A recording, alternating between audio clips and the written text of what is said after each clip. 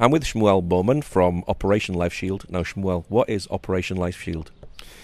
So first and foremost, Operation Lifeshield is a grassroots response to the Second Lebanon War that happened in 2006, when we found ourselves in a situation where thousands of rockets were hitting northern Israel over a period of about a month, displacing about 300,000 Israelis from northern Israel. And a group of volunteers, Israelis, Americans, myself, a Canadian Israeli, wanted to know how we could help. And so we approached the IDF, or as it was called, the Home Front Command, and we asked them, what can we do? And they said, well, we clearly see that the way people are taking shelter is going to change drastically. We cannot have a situation anymore where people literally move into an underground bunker for a month. Gone are those days. What we really need is a situation where, if you and I are having coffee somewhere and the siren goes off, we leave everything on the table. You leave your recording thing, you leave your camera, we leave everything on the table. We run into a nearby, above-ground, accessible shelter where we wait out the threat or the attack. Could be 10 minutes, it could be an hour, whatever it is. And then when the danger passes, we return to our lives. Basically, what we try to do is live as normal a life as possible in an abnormal situation. And we stepped up to the plate and we said, we want in, we want to do this, and we want to take this on. And since 2006, this has been our mission, to save lives, protect lives by providing accessible above-ground shelters. So it was really born out of a need then, wasn't it? Totally. It was a response. There comes a time when you see something, right? The Bible talks about, the prophet saying, Hineni, here I am. And you have to say, here I am. And I'm not waiting for anybody else to do this. This is what I've been called to do. And that means that I'm faced with a situation where I can respond. We just felt that the government of Israel doesn't need to be responsible for everything. I know that sounds in our day and age kind of crazy, that everything should be the government's responsibility, no matter what government you're under. But we just felt that no, regular, ordinary citizens can do something too, and so we've taken that as our response. So it was definitely as a reaction. Now today, some 12 and a half years later, we're actually more proactive than we are reactive. Was this pioneering work when you started doing it? Oh, totally. I mean, I'll be honest with you, we really didn't know what we were doing. We kind of experimented as we went along. We were building shelters. I have to tell you, looking back at some of our older shelters, which are strong and do the job, but they were way too heavy. The materials were probably too costly. Now we've really got it down to a science, and we work with several different manufacturers to get it right. But yeah, at the beginning, we were the trailblazers. When we first started putting in shelters in Sderot, for example, they were using cement sewer pipes. Okay, the ones that are supposed to be buried underground that are meant for sewage and water, and that's what they were using. The municipality was using those products to take shelter in. They're completely inefficient in terms of shelters. We came along and we came up with shelters that were specifically designed to be above ground and accessible. What does it cost for a shelter? Prices range anywhere from a bell shelter, which is exactly as the name describes, looks like a bell, and they're small, and they go for about $18,000 US, and all the way up. I mean, we're using different size shelters. We've got cuboid. I learned what a cuboid is. That's a three-dimensional rectangle. Cuboid-shaped shelters that go for about $22,000 to $23,000. Some of them are made out of steel-reinforced concrete. Some of them are made out of special steel material developed by experts in the field. We are involved with also materials from 3M, special over glass materials as well, and we're using other new sophisticated materials, which I actually cannot discuss their composites because it's classified information, but this is new lightweight materials that we're able to literally build a bomb shelter from the inside out, from inside a kindergarten, from inside a sports center, and build it from the inside out. So we're doing all sorts of stuff, and prices range. The good news is that anybody who's interested in participating and in helping and being involved, it's not an all or nothing situation, because all we do are bomb shelters and those kind of projects. So that means 100% of all donations wind up going exactly to that and that alone, which means that we can partner people together. We can bring together any amount of money, any amount of a gift can be partnered in order for us to get a shelter up and running. These are quite expensive for a family who maybe wants to take shelter in one, isn't it? A family couldn't really afford to buy one privately by themselves. Right, so we absolutely never, ever provide a shelter for a private family. Never. That is their responsibility or something they need to be worked out with the government. We provide shelters for public spaces only, whether it's to bus stops, parks, swimming pools, synagogues, mosques, churches, kindergartens, medical clinics, anything which is a public area. That's our turf. When it comes to private, if somebody calls me and they're more than welcome to, I'll simply refer them to a manufacturer and they'll make their own arrangements. Where do you place these shelters today in Israel? Listen, our number one priority is the Gaza Belt area. This is an area, the government of Israel is responsible for providing public shelters up to 7 kilometers or 5 miles from the Gaza border. But the fact of the matter is that the rocket's range is much, much greater than that, which means everything from 7.1 kilometers and on to about 40-kilometer range is an area that we're concerned about. That area has a population of approximately 1 million Israelis. It goes all the way to Beersheba in the east and all the way up to Ashdod and, in fact, even further to the north, and Kiryat Gat as well to the northeast. So it's a wide range, and that's the area that we're most concerned about. We're also putting shelters in northern Israel. There's a serious concern regarding Hezbollah, which has approximately 150,000 rockets aimed at Israel. Yeah, and it's a real serious problem to the point where people are thinking twice about whether or not they're going to go to the community center. I mean, you and I, and your listeners may think about, hey, I think I'll go over to the community center and go do an art course or go to the pool, go play some tennis or play some cards or whatever. Guess what? You're going to think twice about it if there's no shelter nearby. So we're interested in making sure that spaces like that have shelters so that I don't know what Hezbollah is going to do. I don't know what Syria is going to do. So that's what I call about being kind of preparation and being proactive. We're going to get the shelters there before we're under attack. Are they portable? Can you move them to different locations? So we call them transportable. It's not the sort of thing you'd hitch onto the back of your car like a Winnebago trailer, but they're all of them are designed to be moved. They can be moved from one location to the other, and quite easily and rather inexpensively, as per the recommendation of the Army or other needs. Let's say, for example, and we have this all the time, you have a shelter in a residential area. And this happened a couple of years ago in the city of Netivot in the Gaza Belt area. And they said, hey, our top priority is the main street, the main business district of Netivot. That's where we need those shelters. And so they literally put them up on trucks and move them a few kilometers over. And that's the beauty of these things. They can be moved to exactly where they're needed. Is it sometimes not necessarily the rocket that kills, but the shrapnel that comes from it that kills? It's usually the shrapnel that kills. If you get hit by a rocket directly, it's kind of like it's like winning the lottery, except bad. I mean, the odds are really quite slim that there'll be a direct hit.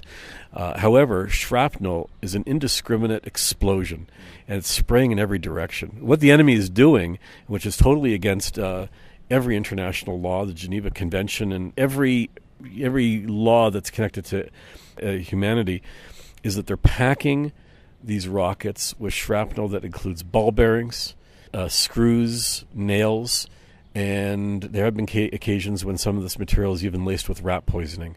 There's this new material I saw recently. It's horrific, and it landed actually near a kindergarten.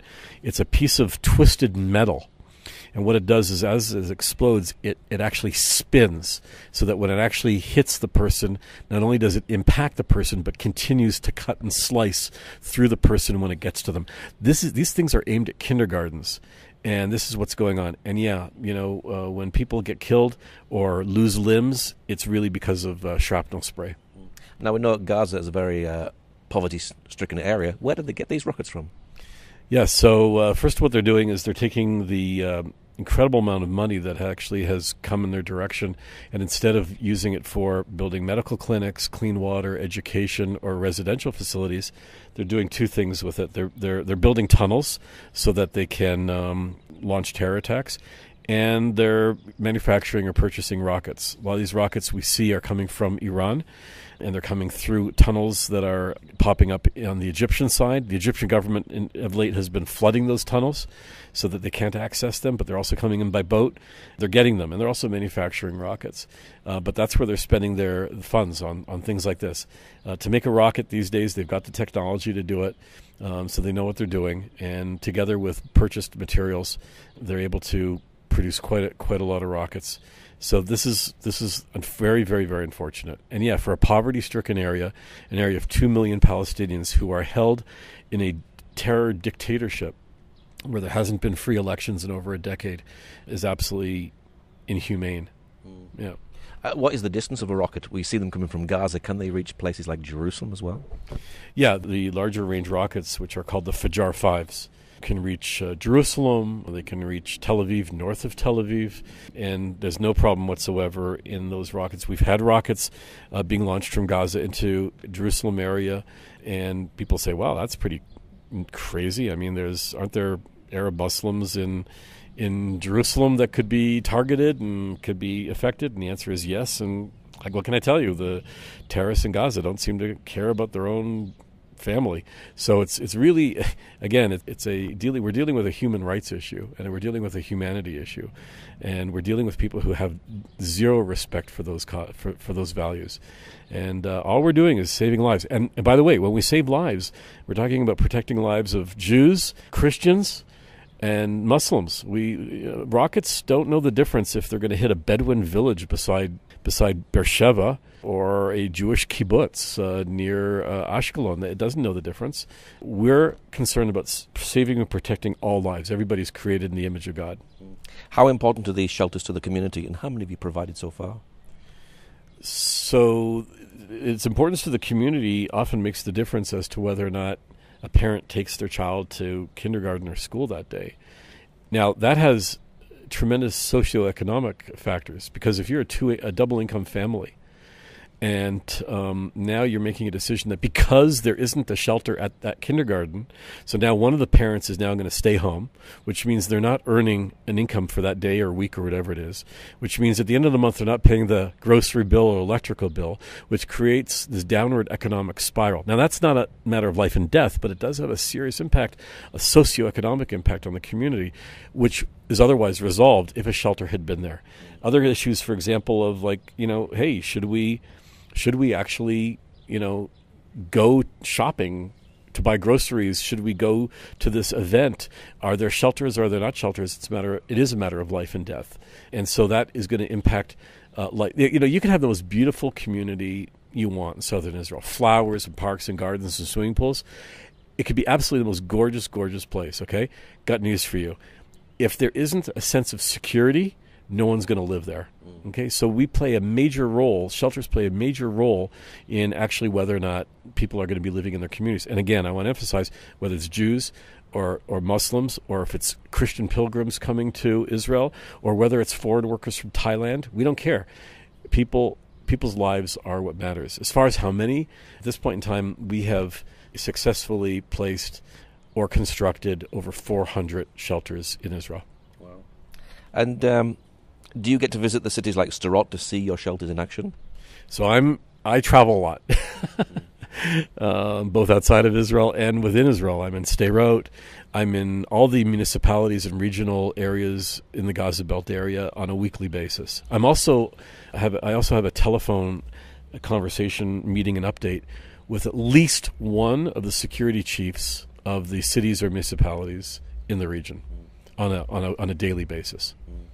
Now, you've also had a letter from the Prime Minister. Tell us a bit about that. So actually, this is our second letter from the Prime Minister, and as I looked at it actually yesterday, I think we're actually due for another letter.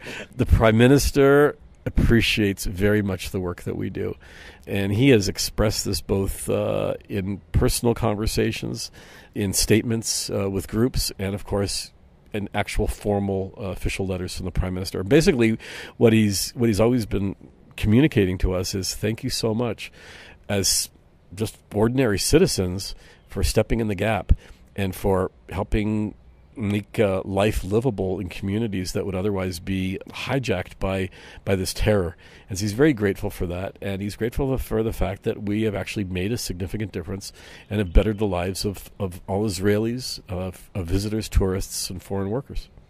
Why do you do what you do? God called me to do it.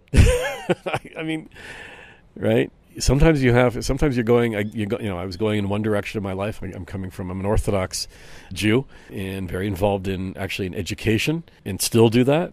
I happen to be a Torah scribe, and I teach about that, and I write Torah scrolls. And I guess God kind of taps you proverbially on the shoulder and says, "You're going kind of in the right direction, but let me just adjust your bearings a little bit." And it was an eye-opening experience during the Second Lebanon War to realize there was something that I could do. There's something that my team and I could do.